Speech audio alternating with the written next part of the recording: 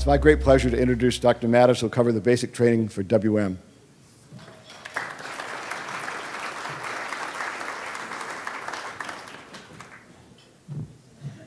Thanks, Carl. It's always a pleasure to speak at the educational forum. Yesterday, before I rushed to the airport to get on my flight, I met with a patient who found us through the IWMF. And the patient had been diagnosed about 2 years ago and was desperate for information.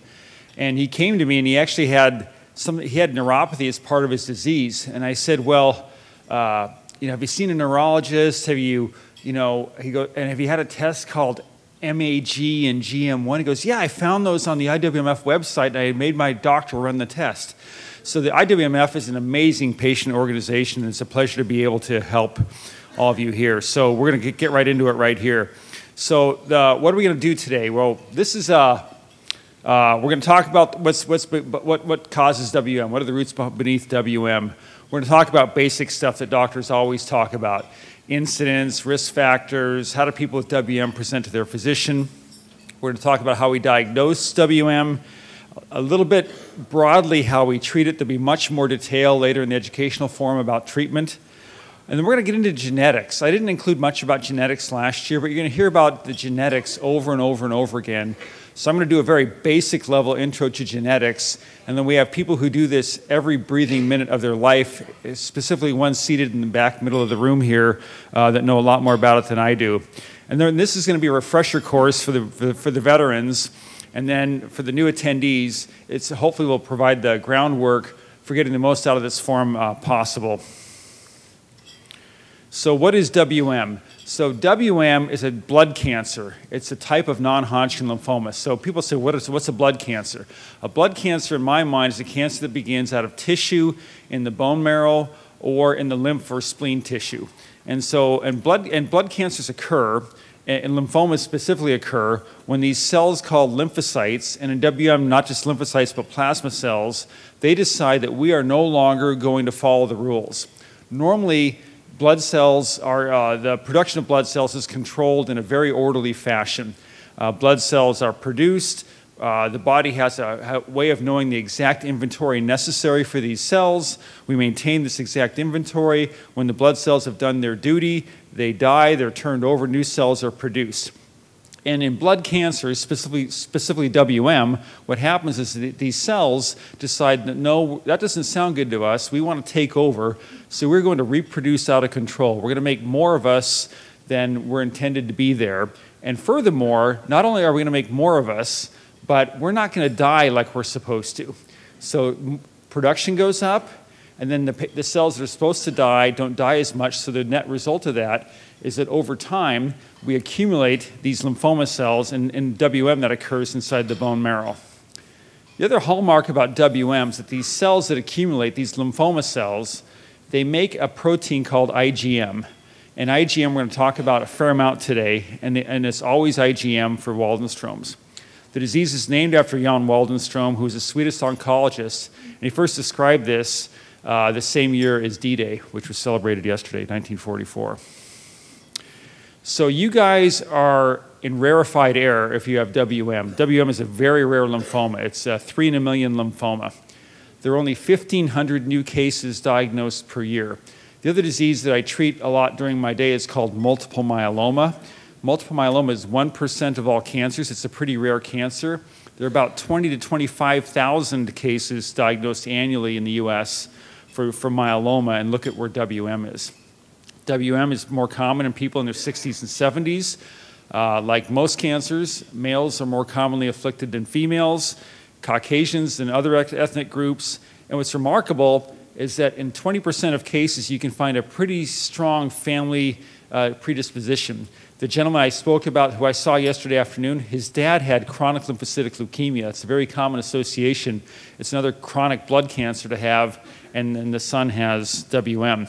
So let's talk about how we define Waldenstrom's macroglobulinemia. Two things are required. One, you have to have this thing called IgM in your blood, over here. And then you have to have these lymphoma cells in the bone marrow. And not just any lymphoma cell in the bone marrow.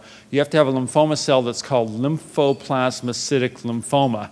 Lymphoplasmacytic lymphoma. Now, obviously, if you have to say that all day in your job, that gets really hard, so the doctors tend to call it LPL. And that's what we say. I have LPL in my marrow. How much LPL was in your marrow? That's the terminology that we use. When we diagnose WM based on those two criteria, the doctor then has to decide, is my patient symptomatic or without symptoms, asymptomatic? And if you're asymptomatic, we call that smoldering. If you're symptomatic, it just becomes symptomatic. And the distinction is critical. And the reason the distinction is critical is because asymptomatic patients should not be treated. Don't need to be treated, should not be treated if you're asymptomatic.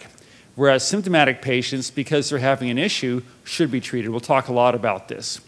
And the one thing that also is out there, and people are always at the forum who have something called IgM neuropathy. And IgM neuropathy may not quite meet the definition for Waldenstrom's, because you may just have a small amount of IgM in the blood, a small number of LPL cells in your marrow, but that little IgM protein that's in your blood, it can be perpetrating a pretty difficult peripheral neuropathy. So there are people that have IgM neuropathy who don't technically meet the diagnosis of Waldenstrom's, but they're welcome in our clinic, of course. So in WM, when you look at a bone marrow, and this is a sample of bone marrow, so if you have WM and it's been diagnosed properly, somebody put a very sharp needle into your pelvic bone and withdrew bone marrow, because you have to do that to make the diagnosis properly. And when you do that, you see a few different cells. And you have these one cells over here called plasma cells, which are recognizable to blood people because the nucleus, which is this purple part here, is shoved way over to the side of the cell. That's how you identify a plasma cell when you're looking at the cells under a microscope. And the lymphoma cells have this nucleus occupies most of the cell and is kind of smack in the middle, like a fried egg or something. And so the critical thing is that these cells are all related. They're not different. They're all related to each other, and they're both present in the bone marrow of people with Waldenstrom's. So a very common question that people have when they're diagnosed with any cancer, including WM, and if patients don't ask me this, I bring it up with them. They want to know, why did I get this disease? What causes WM, or what causes leukemia, or what causes colon cancer? Patients just want to know. And in the situation with WM, virtually all cases occur through what I call bad luck, meaning that they just occur by chance. Now, there are things that increase your chance of getting WM. And the last bullet point here is there's something called MGUS that does that. But bad luck is usually what I tell people. We know Vietnam veterans have more cases of lymphoma and specifically WM. And again, the familial part is kind of interesting. So when you take a very careful family history in patients with Waldenstrom's, you can find in a first-degree relative, that's a son, daughter, parent, cousin, that kind of thing, you can find another either Waldenstrom's or closely related B-cell cancer. And some of this work has been published by Steve Treon and his group in Boston. I'm going to cite Dr. Treon's work frequently this morning and his team. And if you look here, this is an older study, but it makes the point that this is 257 patients with WM where careful family histories were obtained. And in the light blue, which is the majority of the pie here, these are patients who had Waldenstrom's in a first-degree family, in a first-degree family member. But not just Waldenstrom's. You can see other blood cancers as well. You can see non-Hodgkin lymphoma, myeloma. In the example of the patient I presented this morning, chronic lymphocytic leukemia, MGUS. Fortunately, not very much acute leukemia because that's horrible. But you can find this. And there are people on the planet that are very interested in learning about familial Waldenstrom's. And in particular, Dr. McMaster, who frequently speaks at WM conferences and has written in The Torch, which is a publication of the IWMF, has talked a lot about familial predisposition for WM. And so if you're interested in that, she's very approachable and easy to contact. Would be eager to meet you, I'm sure. A really common question that we get when we see patients and we explain the familial predisposition is, well, do I need to have my family members tested? And the answer to that is in the italics at the very bottom of this slide. So Dr. Robert Kyle, who hopefully will be here, he's not going to be here this year, he's the godfather of Waldenstrom's in our country, for sure. And Dr. Kyle makes an excellent point, and it goes as follows. So if Waldenstrom's is a 3 in a million cancer, And let's just say that you have a predisposition that triples or quintuples your risk of getting that cancer. Instead of a 3 in a million risk, you have a 9 in a million risk or a 15 in a million risk. Do we go hunting for disease or drawing blood on people? No, we don't do that. So what Dr. Kyle says is there is no additional risk, because patients do wonder about this for their, usually sons and daughters and often siblings. So I always say there's no additional risk. So let's talk a little bit more about this thing called LPL, or lymphoplasmacytic lymphoma. And so how do these cells misbehave? Well, we know how they accumulate, right? They overproduce and they don't die like they're supposed to. We know that. But what else do they do? Well, one of the things that they do is they make this protein called IgM. And this is a type of what's called an antibody that normally in our bodies, antibodies are there to fight infectious predators. They're there to fight off bacteria and so forth and different things. But in WM, this IgM, again, it doesn't follow the rules, and the IgM can actually perpetrate and cause symptoms. We're going to talk about some of those in a little bit. Also, the LPL cells, those lymphoma cells that grow in the marrow, they can make people have fevers and sweats and just feel poorly. And very rarely, they can actually mutate or transform and become a more aggressive type of non-Hodgkin lymphoma called large B-cell lymphoma. We term that transformation. We'll talk about this more later. Again, the patient I saw yesterday who had done his reading on the IWMF website said to me, he goes, how do I know which of my symptoms are related to the IgM and which are related to the lymphoma cells in my bone marrow? I'm going, this guy was like advanced. So what happens when those LPL cells get inside the bone marrow and begin to grow? What happens? Well, one of the analogies I often use with patients is the garden analogy. I'm still working on this one. And so what happens is these LPL cells, they're clones of each other, and they try to take over the bone marrow. And by doing so, we have the weeds on the left-hand side of this slide here. So you have a garden here that's overrun with weeds, and the weeds are the LPL cells. And the healthy cells are the flowers, the normal flowers. And in WM, very often, you can have complete overrunning of the marrow with the weeds to have it be full of lymphoma, or you can just have a partial overrunning of the marrow with the weeds. But no matter what, when those weeds get there, and there are enough of those weeds in there, and depending on their behavior, they can inhibit the production of your normal flowers, of your normal blood cells. And so the actual lymphoma cells growing in your marrow can inhibit the production of your normal blood cells and produce symptoms that make people feel sick. So when they are symptomatic, what we basically do is we try to get rid of the weeds. And if we do a really good job, our garden looks like this if we get rid of the weeds. But sometimes in WM, you don't have to get rid of all of the weeds to make somebody feel better. If you just cut them down a whole bunch, or at least a reasonable amount, you can make patients feel dramatically better. And how this translates into WM treatment from a doctor's perspective is sometimes when we treat people, our goal is just to cut the weeds back a little bit and let our patient feel better. And that's called symptom control. And other times, we treat people with the intent of getting rid of all the weeds, and that's called deepest response possible. And WM doctors have to work through this with their patient when they're deciding on a treatment plan. Let's talk about IgM, because IgM is a really different antibody than the other types of antibodies. So let me give you an example. So in the normal situation, we have these cells in our body. They're called normal B lymphocytes, and they make these antibodies. And antibodies are IgG, IgA, IgE, IgD, and IgM. And you look at this, and if you remember from Sesame Street, one of these things is not like the other, and the IgM looks very different than the rest of them, doesn't it?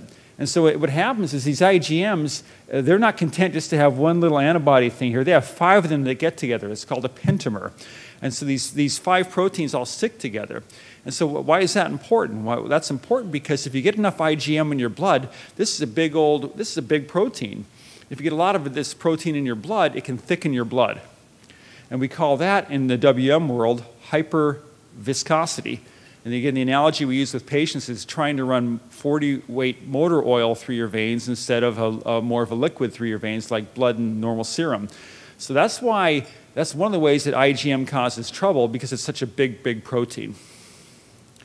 Normally, in the healthy situation, non-WM, non-blood cancer, we have a mix of all these kinds of antibodies in our body, and that's called polyclonal. Poly meaning many, many clones. So we have a bunch of different kinds of IgG, different kinds of IgM, different kinds of IgD or IgA, and so forth. But in WM again, remember all those cells we looked at under the microscope in the one of that picture there? Those cells are all identical to each other. And identical cells, by definition, must make an identical type of antibody protein, and so we call that monoclonal. And why is this important? Well, many of you in the room were diagnosed because you were minding your own business, and somebody drew a blood chemistry on you and noticed that your total protein level was elevated on your blood chemistry test.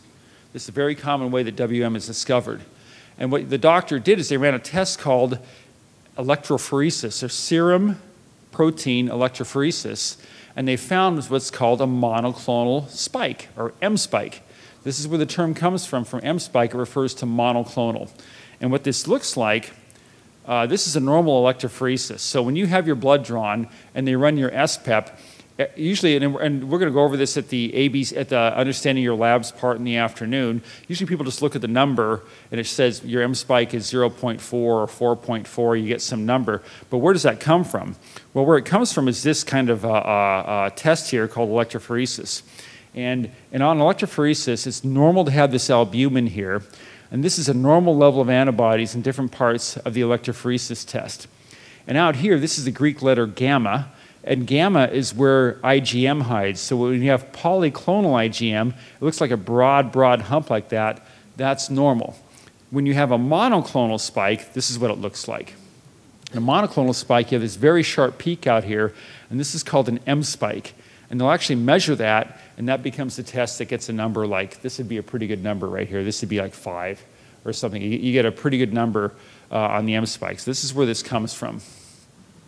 The next thing that we have to talk about is something called quantitative immunoglobulins. This is another test for IgM. So one test for IgM is called the M spike, but the other test is we can individually measure all those different types of antibodies. Remember the picture with the 5 different types of antibodies, IgG, IgM, all those and so forth? You can actually measure those individually through a test called quantitative immunoglobulins, or QUIGs.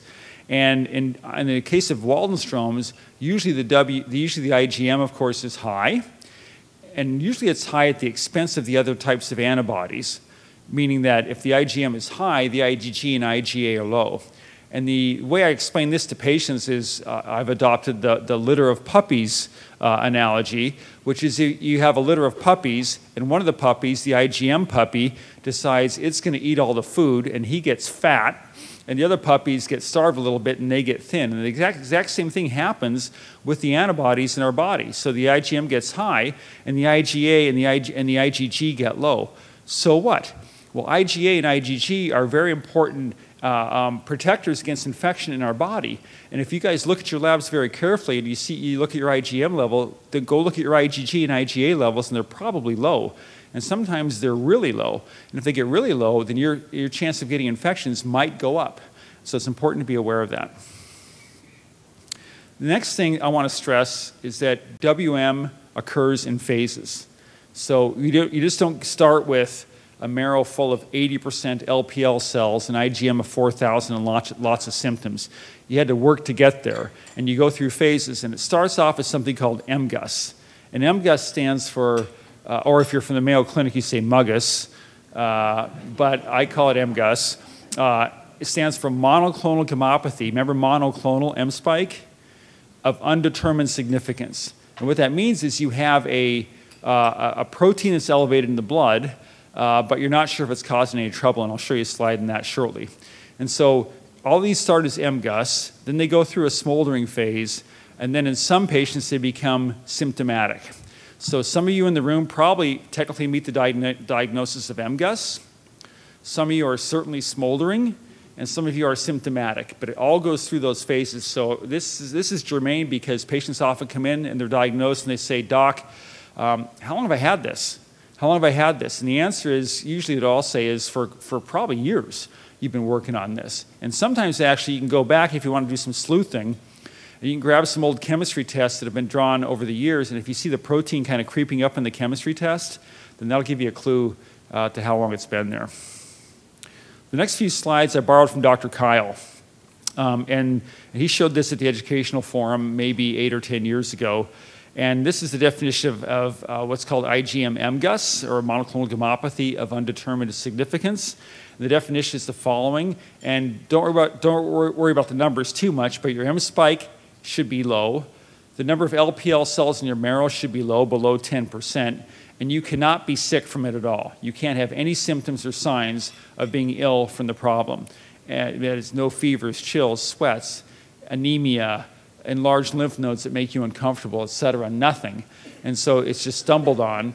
And if you have this MGUS, by definition, if you look at the very bottom of the slide here, your chance of progressing to WM that needs treatment is 2%, 2% a year for the first 10 years, and about 1% per year thereafter.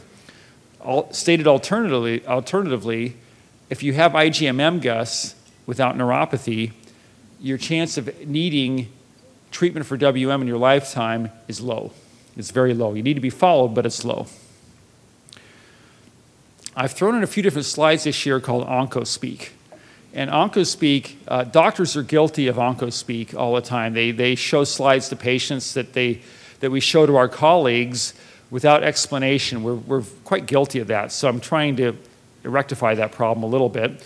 And so I'm going to show you the first OncoSpeak slide I've thrown in is something called a Kaplan-Meier curve. Have any of you guys ever seen a Kaplan-Meier curve? Doctors love them. And so what is a Kaplan-Meier curve? Well, a Kaplan-Meier curve is it's an estimate of a probability. It's not an absolute number. It's a statistical estimate. And how does it work? Well, this is a sample survival curve. It just is not, it's not any disease. It's just made up, okay? It doesn't relate to WM or you or anybody else. And so if you look here, the horizontal axis down here is time in years, and the vertical axis is a probability of surviving, or a proportion of the people surviving. And so what you do here is you start off in the far left upper corner, and at time 0, let's just say you're following a disease called, we'll just give it a name. We'll call it Bright's disease, which is not anything like this. And then you look here at time 0, everybody's alive. And then over time, people start to to die, and over 10 years, 12 years, 20 years. After 20 years, only about 20% of people are alive. So that's the estimation. So in a Kaplan-Meier curve, what they do is they try to estimate things at various time points. So here in this one, the probability of survival of 2 years, if you look at that, is 83%. Does everyone see that? At 2 years. And the probability of surviving at 10 years is about 50 or 55%. So these are Kaplan-Meier curves, and these are commonly shown when research studies are being shown to patients. But I'm going to put a Kaplan-Meier curve in here on survival of patients with Waldenstrom's a little bit later, and you'll have an understanding for what that really represents. So Dr. Kyle recently updated with a nice Kaplan-Meier curve here how MGUS behaves, and specifically IgM-MGUS. And he published this last year in the New England Journal of Medicine.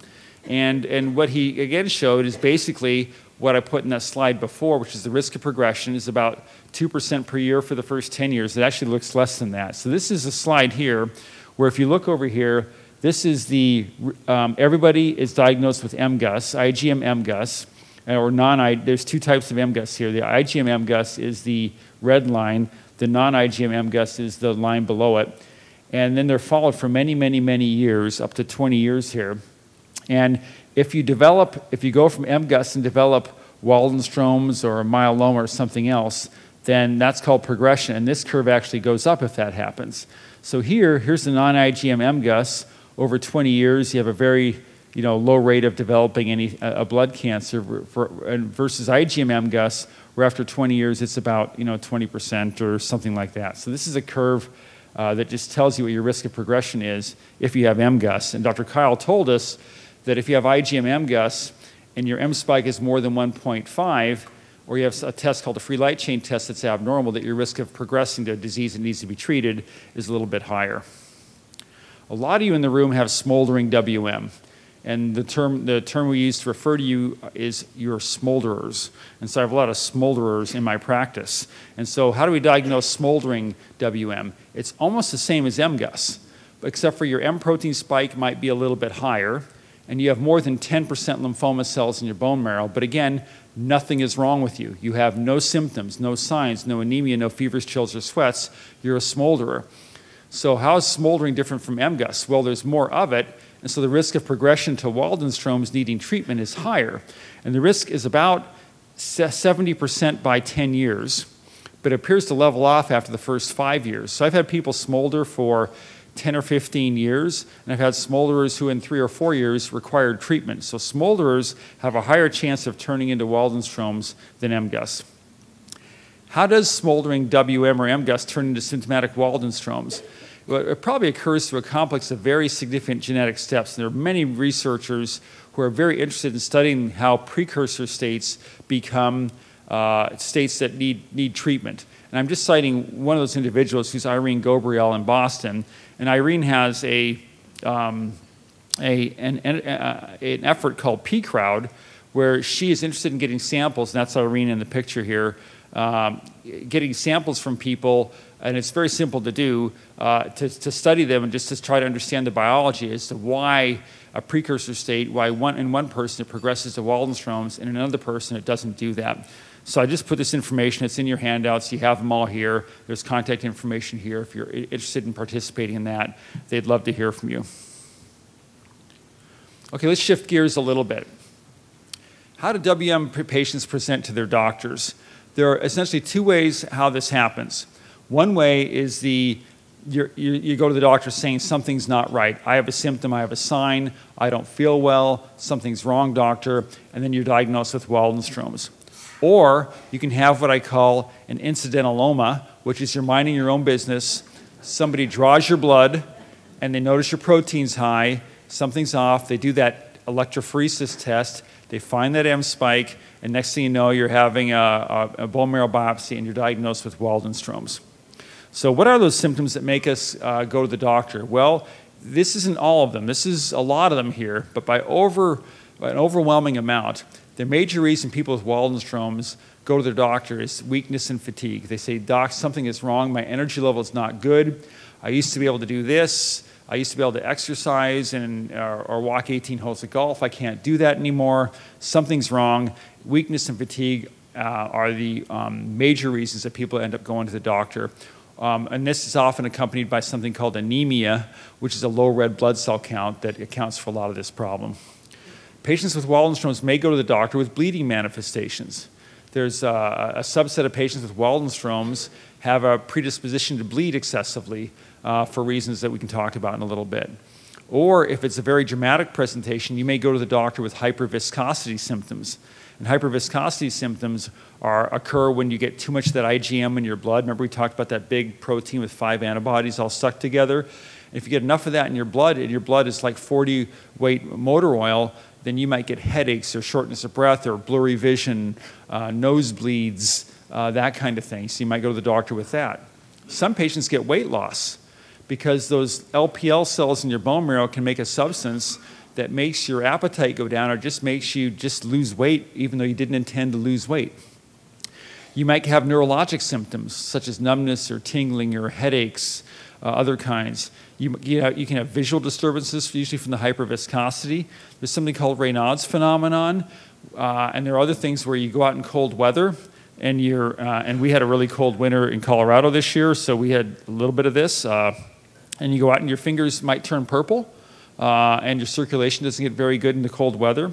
Or you might have something called amyloidosis, and I'll touch on that a little bit later. Very rarely, patients with Waldenstrom's have the Waldenstrom's actually invade their central nervous system, actually have the lymphoma cells invade the central nervous system, the spine and or the brain. And that's called Bing-Neal syndrome, or BNS, and that'll be talked about more later in the forum.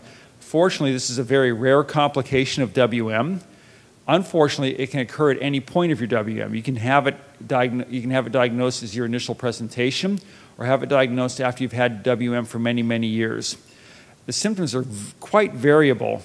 And the other thing about Bing-Neal syndrome, which is a little bit scary from my perspective, is that you sometimes can have Bing-Neal be a problem when seemingly your WM is getting better and improving in other parts of your body. Your IgM can be going down, but you can be having a Bing-Neal problem, central nervous system lymphoma in your brain.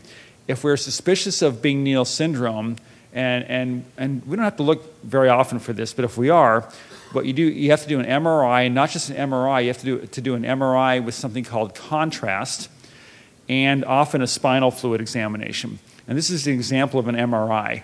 And basically, I know all of us here have a lot of experience looking at MRIs, but we'll just go over this. So MRIs, when you put the contrast in, things that are really irritated or abnormal, they get bright with the contrast on this particular type of MRI here. So you can look here on the side of the brain, you see that up there, and you can see it here on a different view. And here's the aerial view here. This bright part here would be very suspicious for Bing-Neal in a Waldenstrom's patient. And if you saw that, then the next thing that you would do is you would take a sample of spinal fluid and do special testing on the spinal fluid to look for Waldenstrom cells. This might be one of the most important slides I have in this introduction ABC talk, which is that WM is different in everybody. WM is different in everybody. And so your course is going to be unique to you. And you're going to read about, you're going to hear about at the conference here, if you're on the Torch, if you're on the IWMF website, you're going to read about a lot of other people's experience with WM. And you have to realize that that's their unique experience, and your experience is likely to be very different from other people's experience. And so keep that in mind, not just how you present, how your symptoms are, but how you respond to treatment, how you tolerate the treatment, which treatments might be right for you. So your course is, if you read about someone who took a drug and their ear fell off, that doesn't mean it'll happen to you. And conversely, if someone took a drug and it worked, it doesn't mean it'll work for you. So it's very individualized. You have to keep that in mind. These are those cells we saw earlier today. Recognize these guys here? Here's all these WM cells.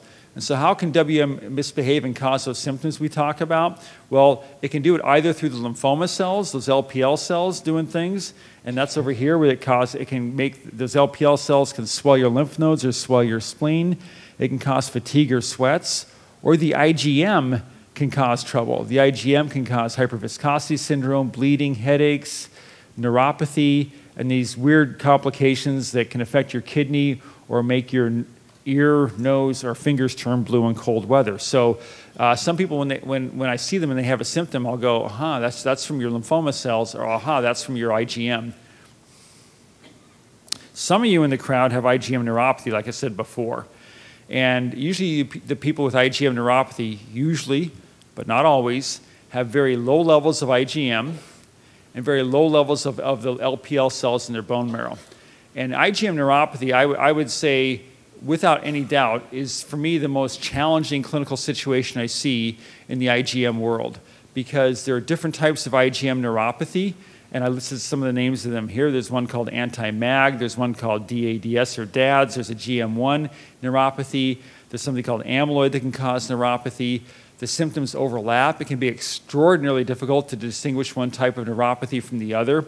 The neuropathies can occur and worsen over many, many, many years, and they can fool you because the patient can be getting worse and you may not recognize it because the changes are slow to occur. The clinical course is variable. Left unchecked or unimproved, patients can become debilitated from the IgM neuropathy and have trouble with their gait. And the treatment that we use is variably effective. So at the WM workshop last October in New York, there were several hours devoted at the conference to IgM neuropathy, research presented from around the world, all kinds of talks, and I walked out there and I said, I don't know that I'm any smarter. I still am not exactly sure what to do all the time when I face a patient who has IgM neuropathy. Do I give this treatment or that treatment? When do I intervene? When do I use this chemo or not? So it's a really challenging problem. Okay, so let's change again gears and say, okay, so when we have a patient who has WM, what tests are required when someone has WM? Well, we already talked about the bone marrow biopsy has to be done. and the blood work defines the IgM, but there's a lot of other blood work we need to do. We need to do chemistry tests to make sure that the kidneys are healthy. Sometimes the kidneys can be affected by WM. And we need to do a urine test. And if this hasn't been done, you need to ask your doctor about it if you have WM, because some people with WM have a condition called amyloidosis. And amyloidosis, as I indicated at the bottom of this slide, is a topic that's really beyond the scope of what I'm presenting today. But the TORCH, which is a publication of the IWMF, and if you haven't looked at the TORCH, you need to look at the TORCH. There are two of the world's absolute experts in amyloidosis.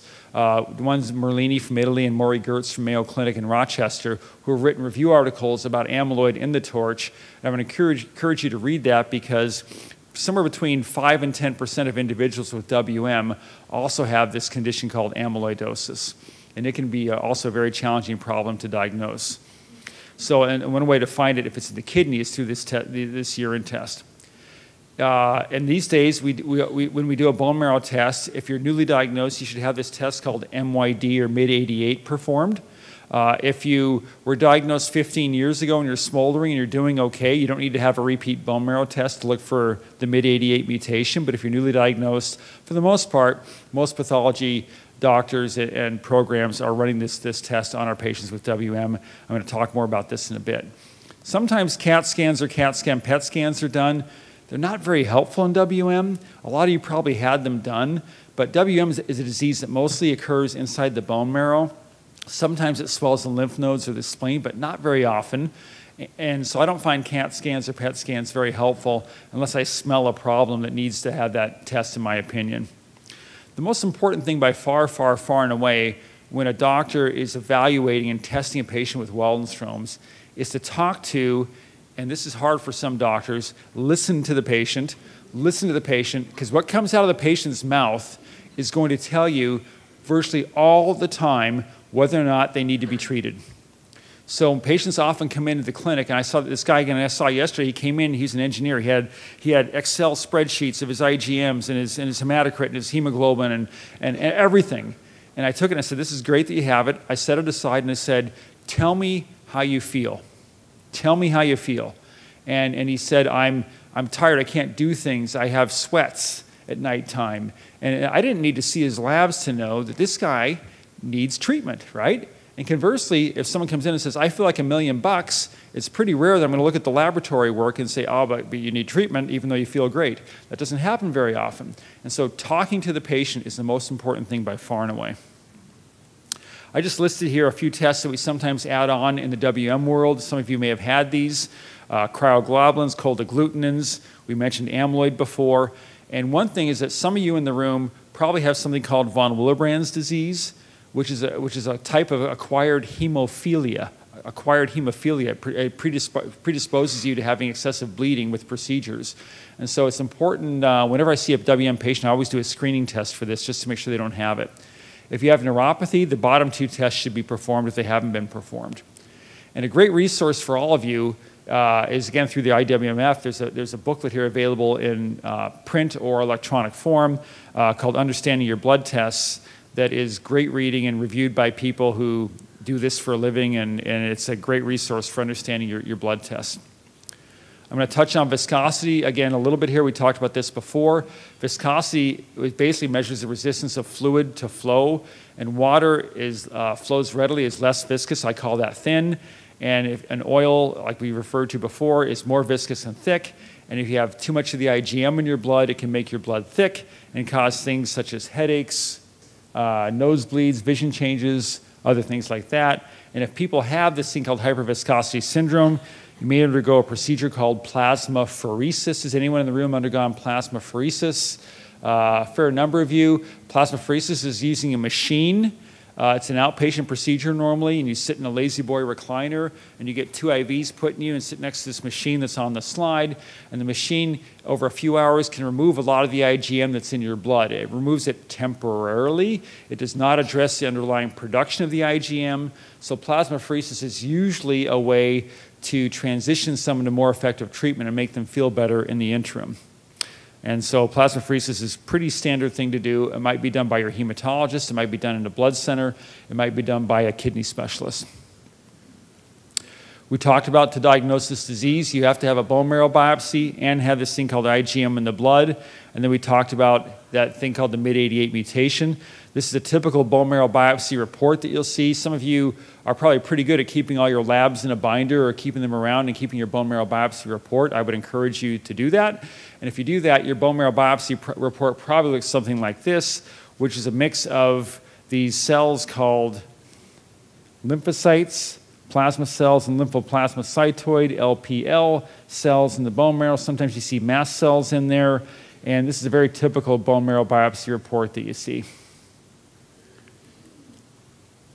Okay, so prognosis. Everyone wants to know their prognosis, and we want to know patients' prognosis as well. The most common tool out there for prognosis is called the International Scale, an ISSWM here, which was published in 2009. So if it was published in 2009, that means the data that went into that evaluation was accumulated way, way, way back, and I would say the dark ages of WM treatment possibly.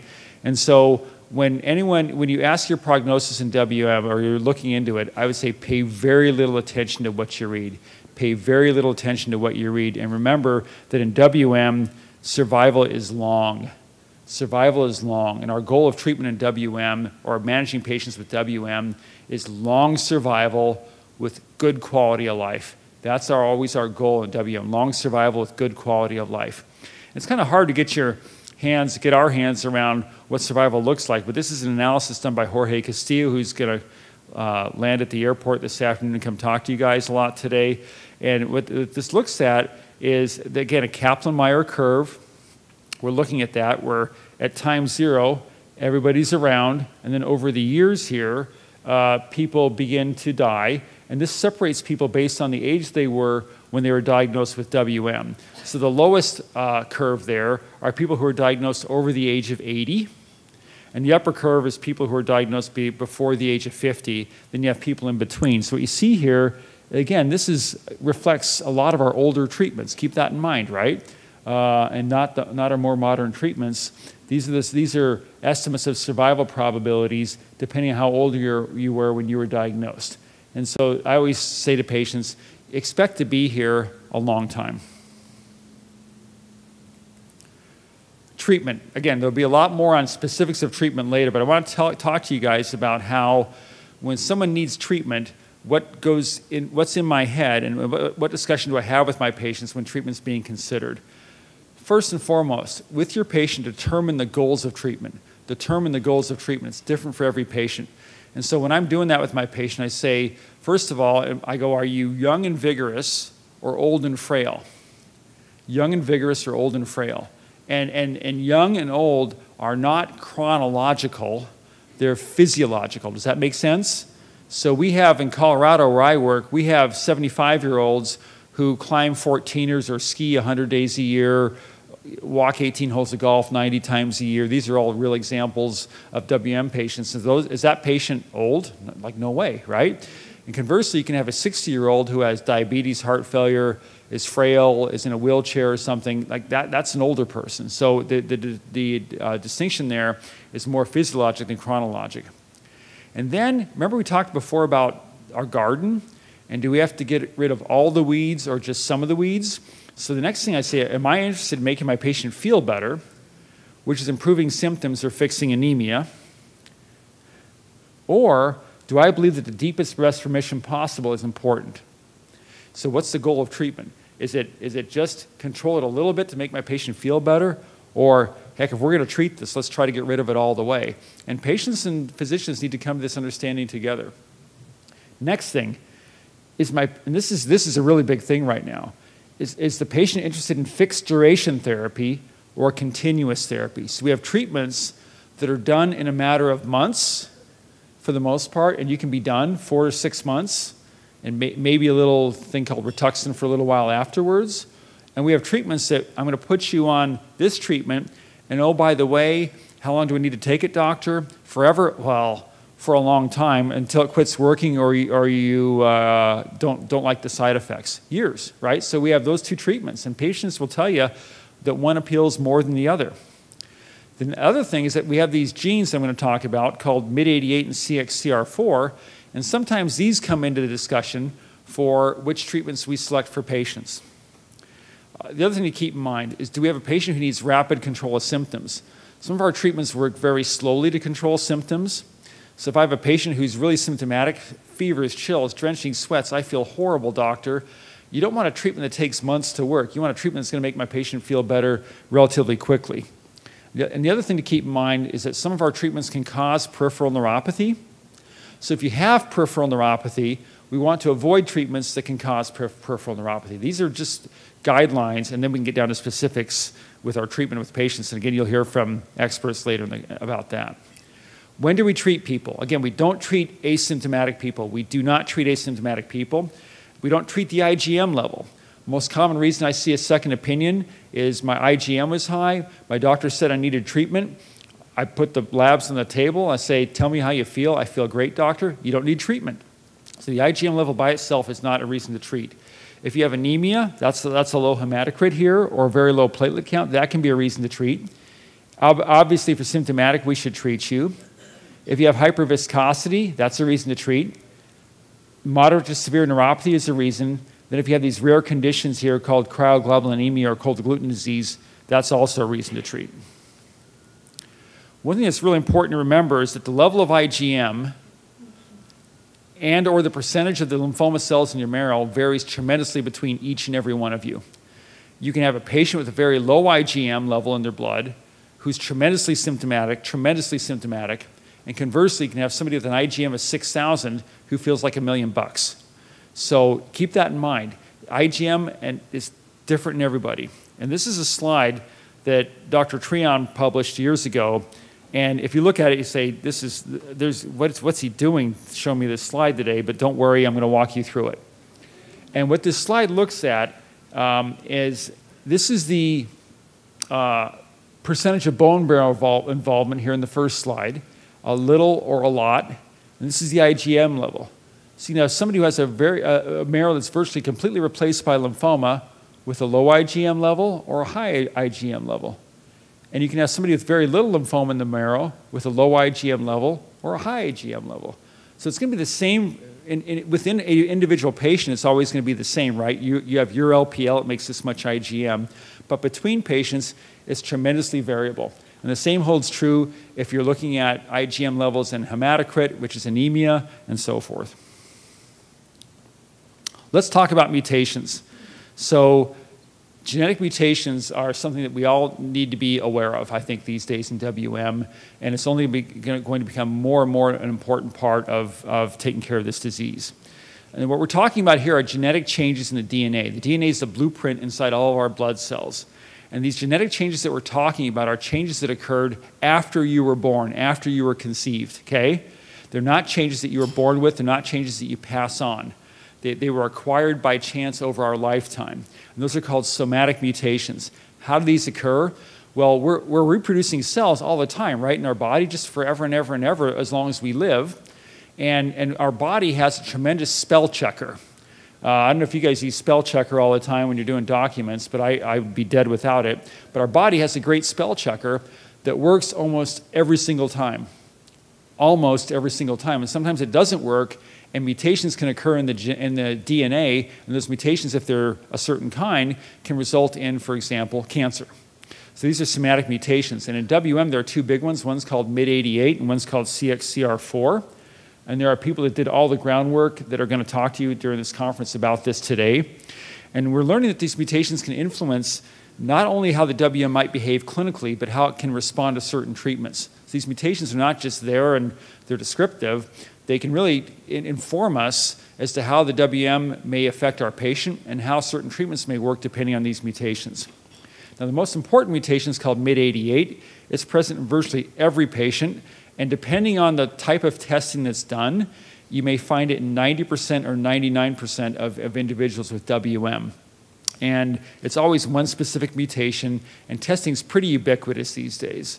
The other mutation, called CXCR4, is a little more challenging.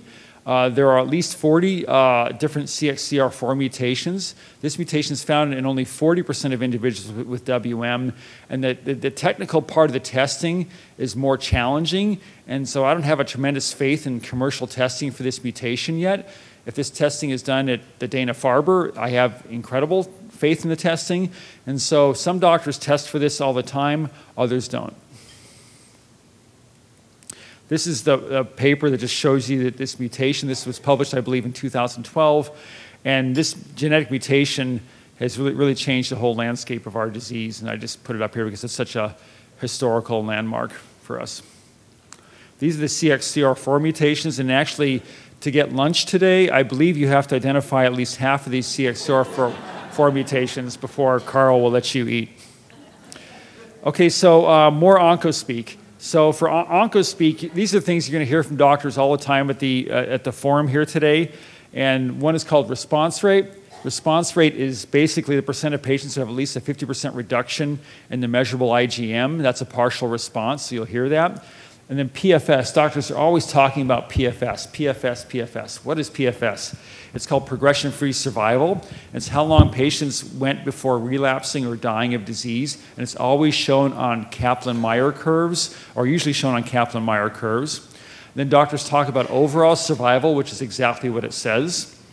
And then here's all the genetic stuff that's out there. So there's something called wild type, which is unmutated, meaning the gene is exactly what it was like before. It hasn't been altered at all. And we use the wild type terminology to refer to MYD88 and CXCR4. It's the opposite of mutated. So mutated, wild type. Wild type is the normal, what you were born with, versus mutated is somatic mutation.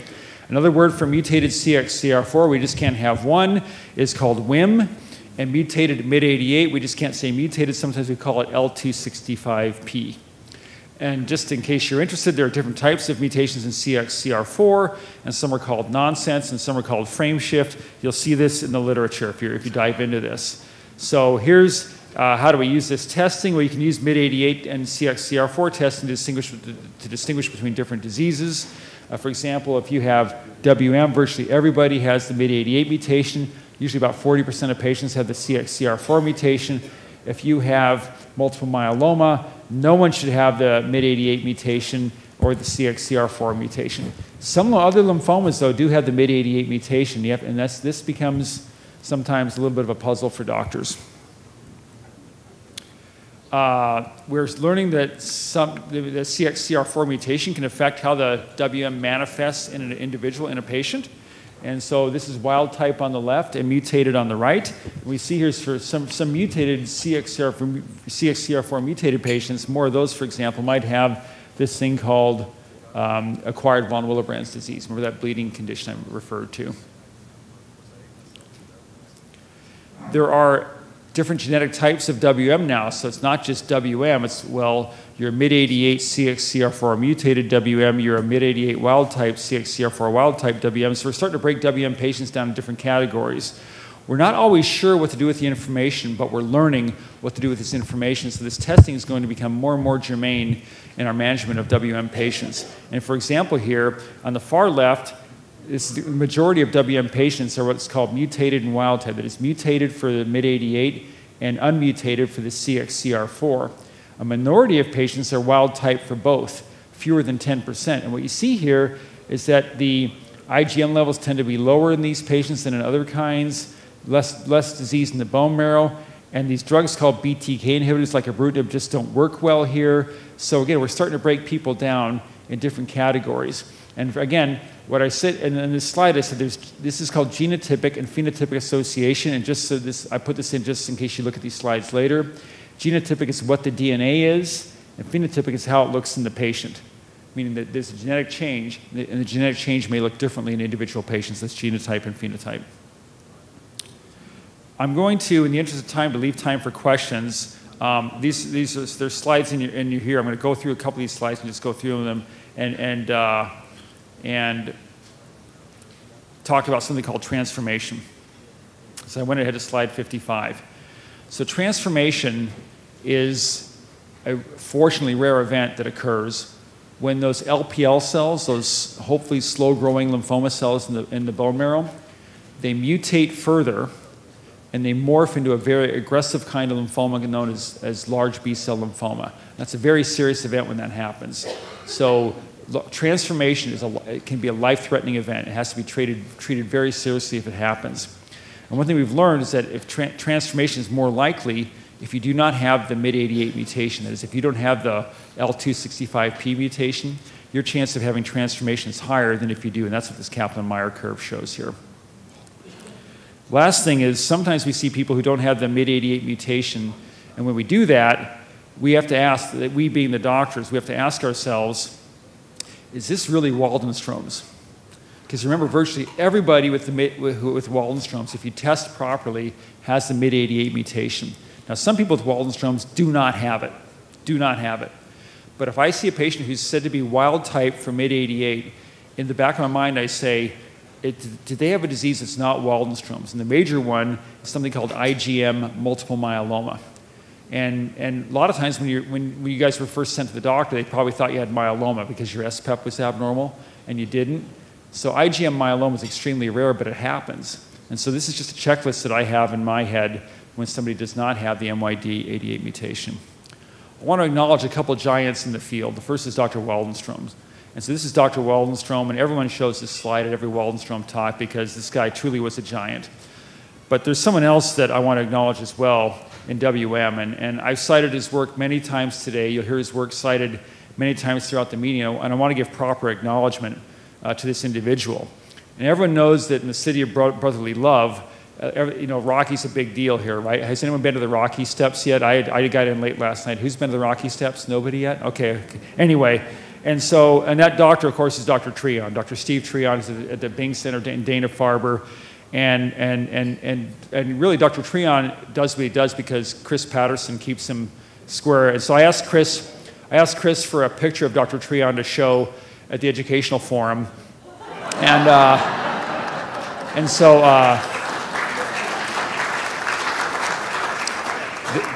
This is it, and Steve has no idea, and he's not here yet, thank goodness, that this slide is being shown, but with apologies and thanks to Chris.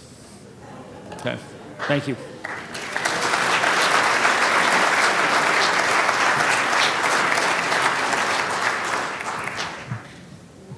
So we can take questions, right, Carl? Do we have time for questions? And remember, if you have a question, everyone else has the same question.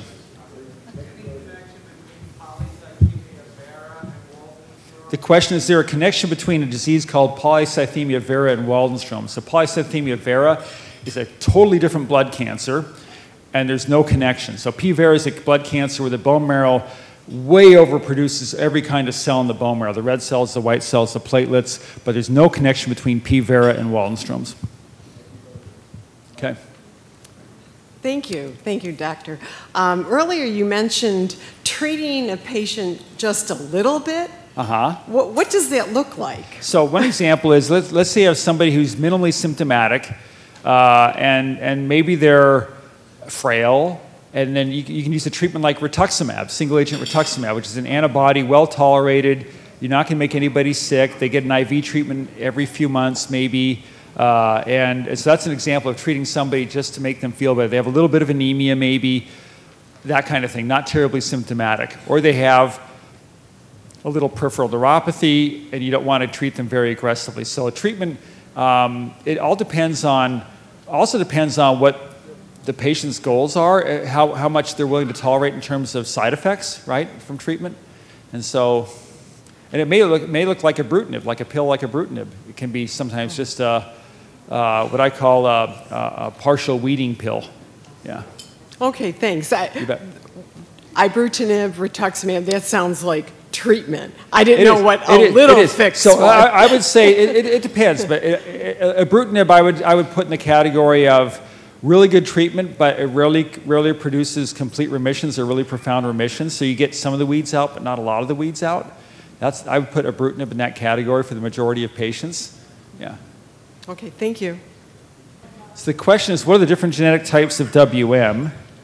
Okay. So basically, you can look at two genes, MYD88 and CXCR4, and they can be either mutated or unmutated, right?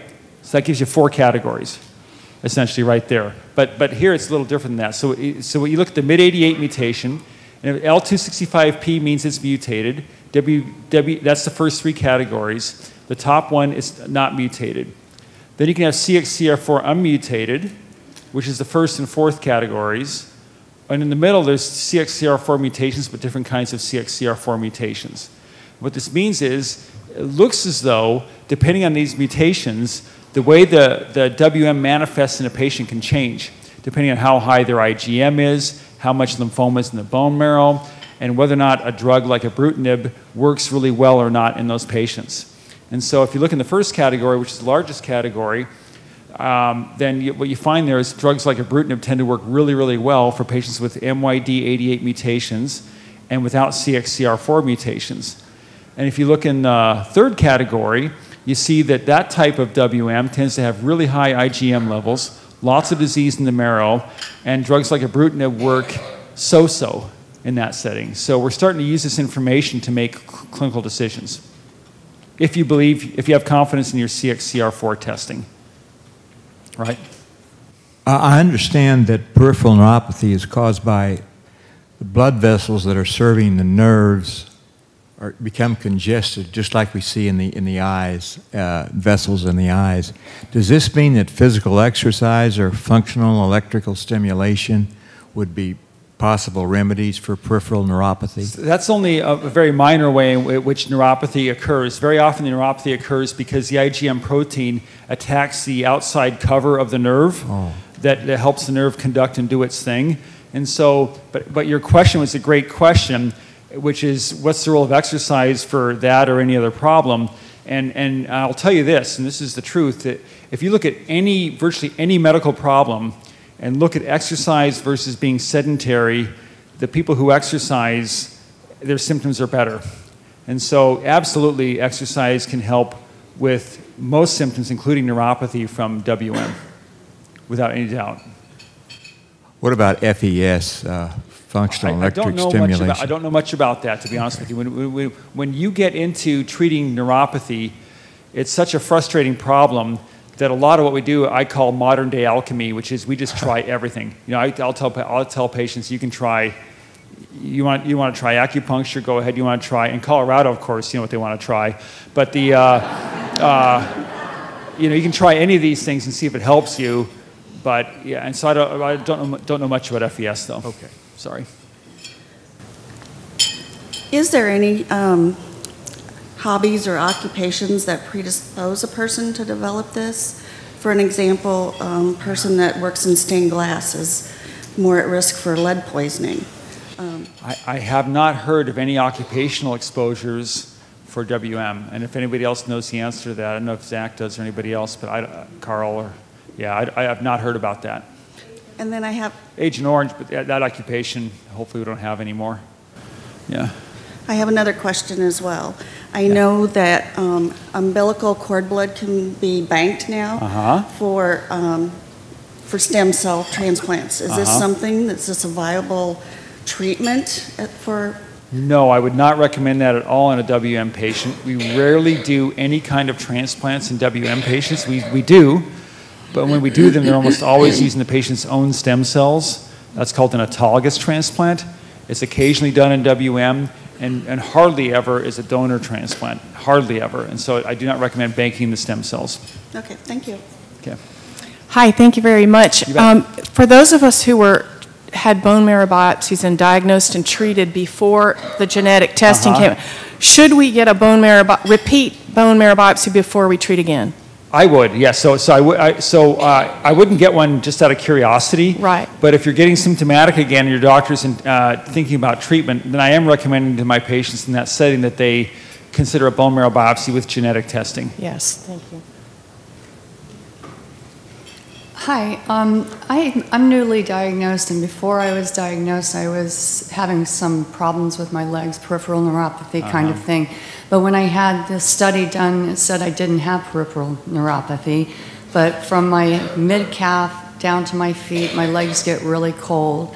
And so when I saw the doctor for the Waldenstroms, he said that possibly could be peripheral neuropathy, even though the test showed negative. Yeah, were they achy? Sometimes their patients complain of a deep bone ache with Waldenstroms. So I have learned this over the years, that the peripheral neuropathy of WM can manifest in different ways and may not show up in a traditional peripheral neuropathy like nerve conduction test. And so, yeah, when patients with WM get these deep bone aches and leg aches and weird feelings, that's WM.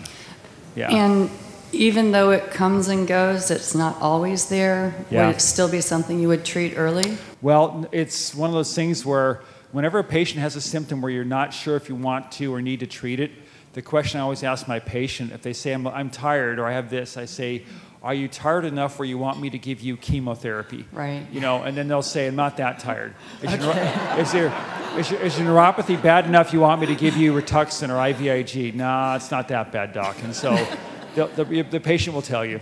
Okay, but on the nerve issue, he said that if I waited too long, I could get into some really bad... Yeah, it can. And so this is, again, this is, like I said before, this is the most difficult clinical issue I think that I face in my practice. And I think that if someone has a neuropathy that's bothering them, it's worth trying an intervention. And the most common intervention we try is usually this drug called rituximab. Sometimes there's one called IVIG or gamma globulin that works for patients. So it's reasonable to try those things. Okay, thank you very much. You bet. I know you don't treat non-symptomatic people, but do you have an upper limit for the IgM if it like gets to 8,000 or 9,000? But it's pretty rare I don't. Having said that, usually if somebody gets really high, usually something's going on, right? Usually they've got neuropathy or a little bit of anemia. There's some problem that shows up. But no, I don't treat the number. I still treat the patient, yeah. It's really hard to do sometimes, too. To look at that 8,000 number and say, are you still smoldering?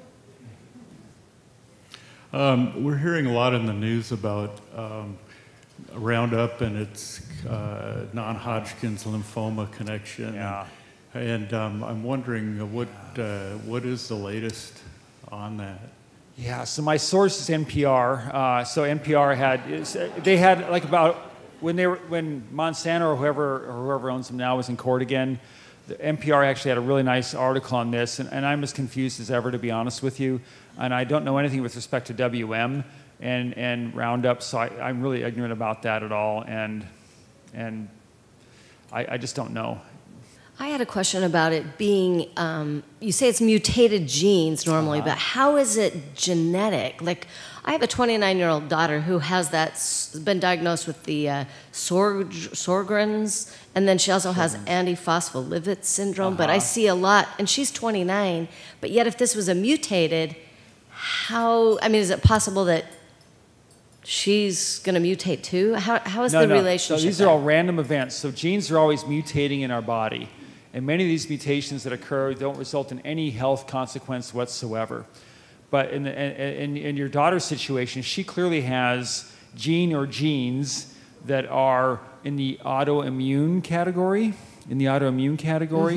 that have resulted in her issues. And in the Waldenstrom's patients, we have these genetic mutations that occur, at least a couple of them in these genes that we talked about this morning. And so, but again, these genetic mutations are random events. And again, they don't get passed on, like we talked about, and they just occur. Now, there's some connection between autoimmune diseases and non-Hodgkin and B-cell lymphomas. Okay. Yeah, there's some connection there for sure. You can find, yeah. Okay, so that would be the relationship, is that possibly the non-Hodgkin? Okay, thank you. Yeah. Hi, I've been told that because my platelets are low and my hemoglobin is low, not to fly and not to go to Colorado, my favorite state. So I wanted to know how high altitude affects your platelets. Do you have sickle cell? Do you have sickle cell disease? I don't think so. You can go to Colorado. Thank you. Okay, so yeah. I mean, is there any problem with getting on a plane? No. How low are your platelets? Pretty low. Like about 2? 30,000. Yeah, no. That's no. I don't get that. Okay, no, I was told several times. Ask the other doctors, but I don't get that. Because I thought, there must be people in Colorado who have this, so they Yeah, don't go to Kansas. Of course, yeah. So if you're anemic, you're going to feel the altitude more, right? You're going to feel it more. But you can go. You're not going to be able to maybe run up the mountain. I don't think so. But you can go, and just be aware that you're going to be more symptomatic. And low platelets, you got to be below 10,000 to really have issues, in my opinion, with activity. You know, a really low number, unless you're a mountain biker, you know, a sky jumper, something like that. Thank you. You bet. We have a question in the front. I'm going to bring the microphone down, though.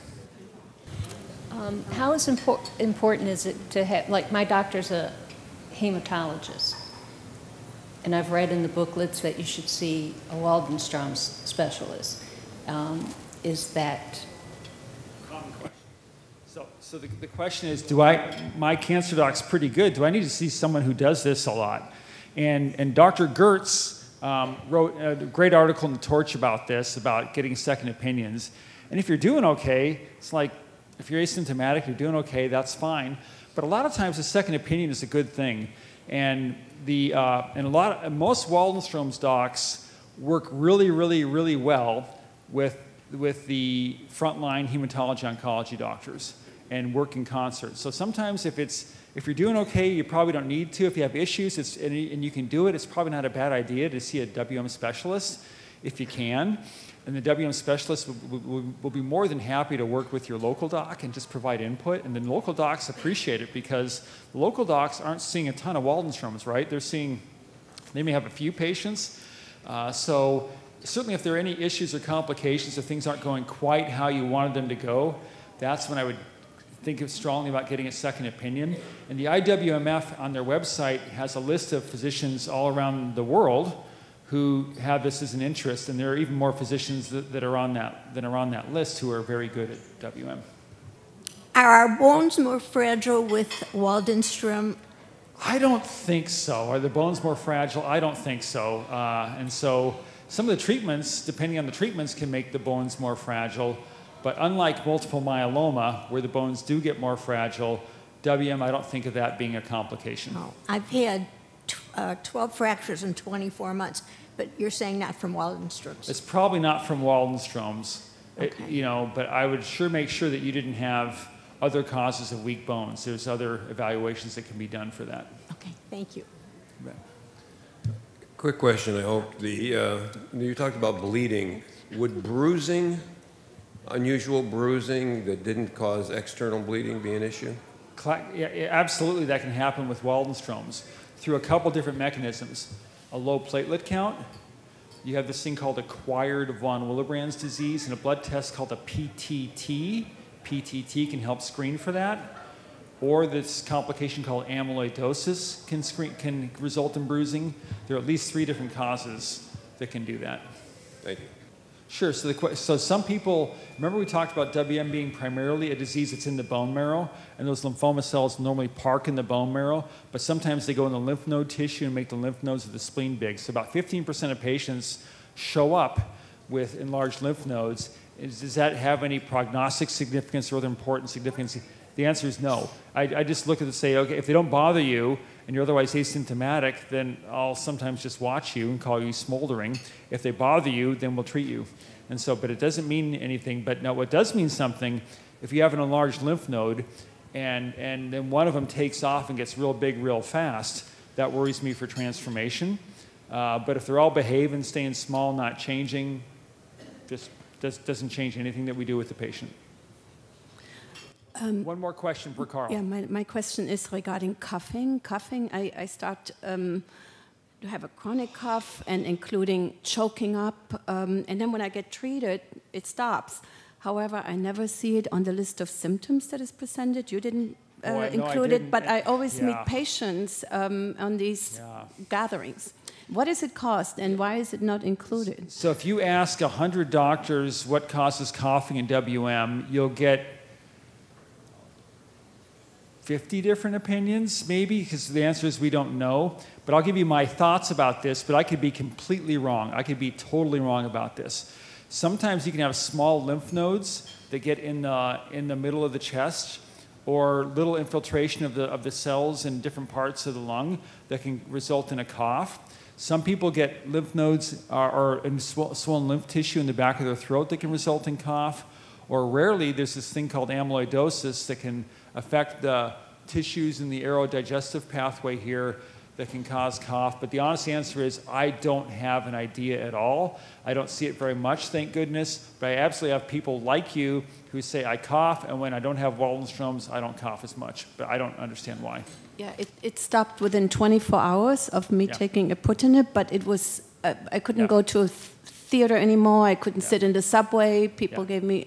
I don't get it, and maybe one of the smarter doctors who comes later can answer your question better. Okay. Okay, you guys, thanks. Enjoy the forum. Thank you.